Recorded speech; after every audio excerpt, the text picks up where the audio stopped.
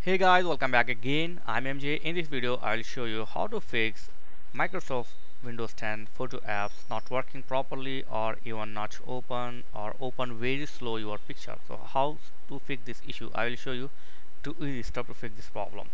First is go to start, then go to setting here, then system, and then click on app and features. Here you need to find photo app. Where is it? Go down. Okay, here photo app, click on here, then go to advanced option. Here you will find a reset option, click on it and reset this app. So this will reset a fresh copy of photos, and after this go back, go to default app, and then here photo viewer, select the photo option like this, recommended for Windows 10. Okay, so this will fix your problem and help to open your picture fast. If this not work, then you need to do a little hard work. First you need to uninstall the photo app from your Windows 10.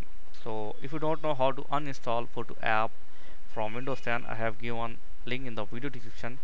So watch this video and you can uninstall the Windows 10 photo app. Then go to Play Store. After you uninstall the photo app, go to Store, Windows Store.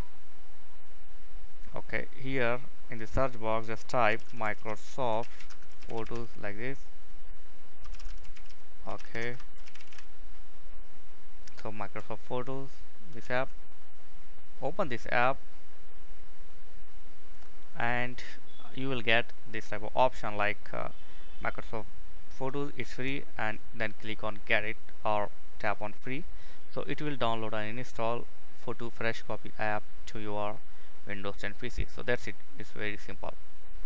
So first you need to uninstall the photo app. If you don't know, I have said I have given a link in the video description to know how to uninstall photo app from Windows 10. So that's it. Thanks for watching.